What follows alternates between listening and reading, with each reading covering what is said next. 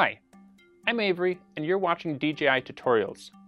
In this video, I'll show you how to change the remote controller settings on the Mavic Pro in the DJI Go 4 app.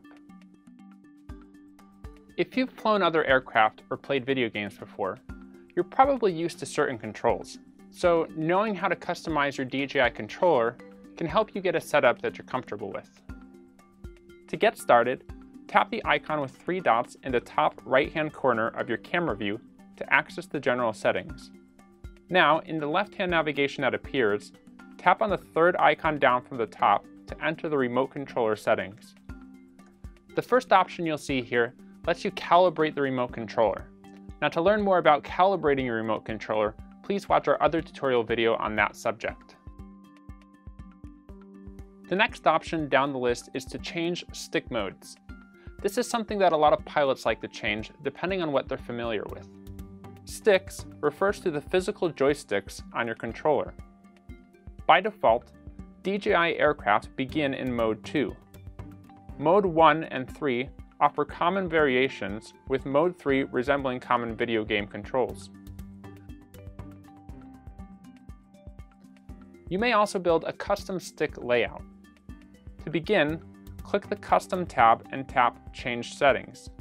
You'll be taken to a screen with the various aircraft movements above various stick movements.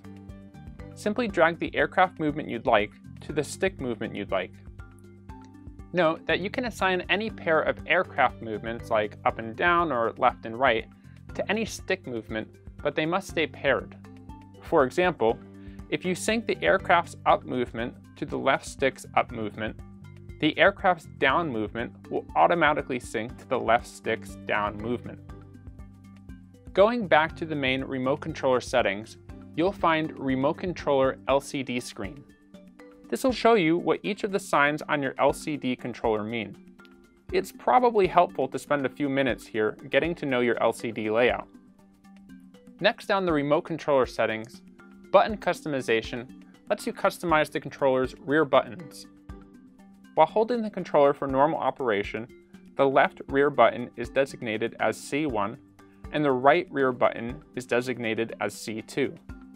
Each of these buttons has the ability to sync with the same functions seen on the pop-up menu when you tap it.